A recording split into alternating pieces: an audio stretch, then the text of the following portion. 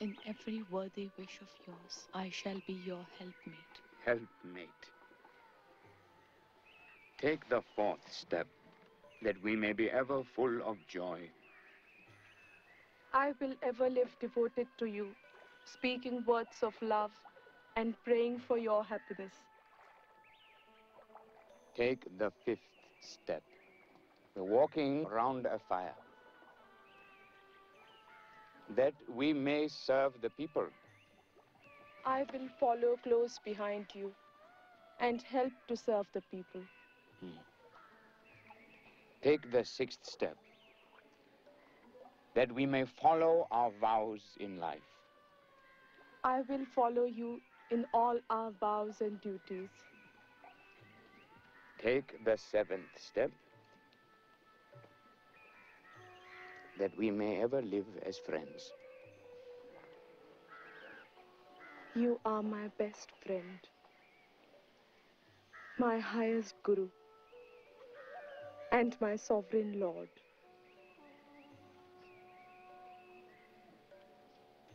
And then I put a sweetened wheat cake in her mouth. And I put a sweetened wheat cake in his mouth. And with that, we were pronounced man and wife. We were both 13.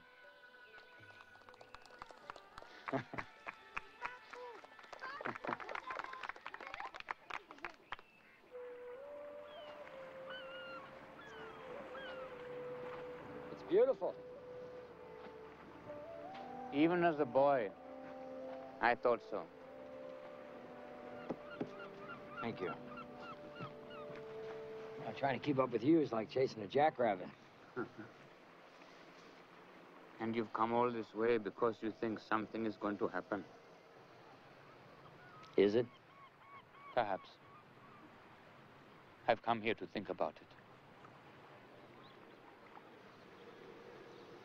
You remember much of South Africa? Oh, yes. Great deal. I've traveled so far and thought so much.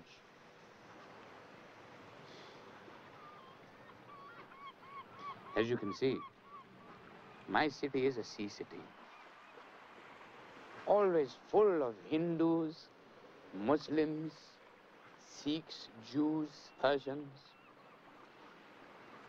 My family's sect was the Pranami, Hindu, of course.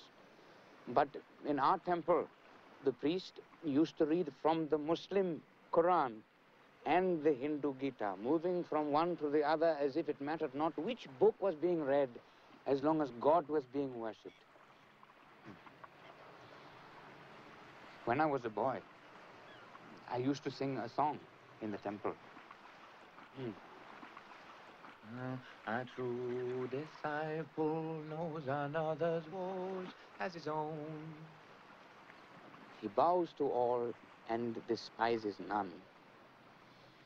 Like all other boys, I sang the words, not thinking what they meant or how they might be influencing me. I've traveled so far, and all I've done is come back home.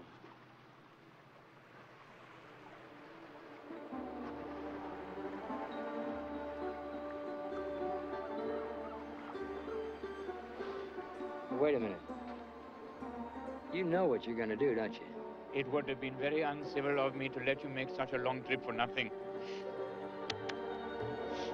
Where you going? Come. Where are we going? I'm going back to the ashram. Then I'm going to prove to the new viceroy that the king's writ no longer runs in India. Salt. Yes, sir. He's going to march to the sea and make salt.